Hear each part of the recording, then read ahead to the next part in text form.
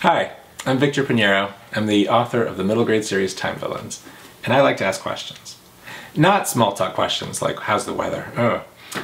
Not necessarily really big questions like, what's the meaning of everything? No, I like asking medium-sized questions. The kind of questions that spark really fun discussions with your family and your friends. One of my all-time favorite questions is, if you could invite any 3 people to dinner, who would it be? A few years ago, I was asking someone that question, and I thought, what if the people that I invited just showed up right now to my dinner table? And what if I invited the wrong person to dinner? In fact, what if I invited the worst villain of all time to my dinner party? Time Villains is about bringing the most interesting, the wildest, and the most dangerous people right into our world. It's about Javi Santiago, a Puerto Rican 6th grader who summons Blackbeard the Pirate right into his dining room.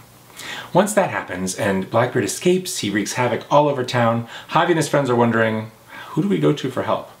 And that's when they realize there's a lot of people in their school and in their town that aren't quite from around here. My hope when you read this book is that you recognize a lot of your favorite characters from other books or from history, and also that I introduce you to some new ones who you might want to research and read more about later. I also peppered in a few Easter eggs, mysterious characters whose identities I don't reveal. Curious to see if you can figure out who they are.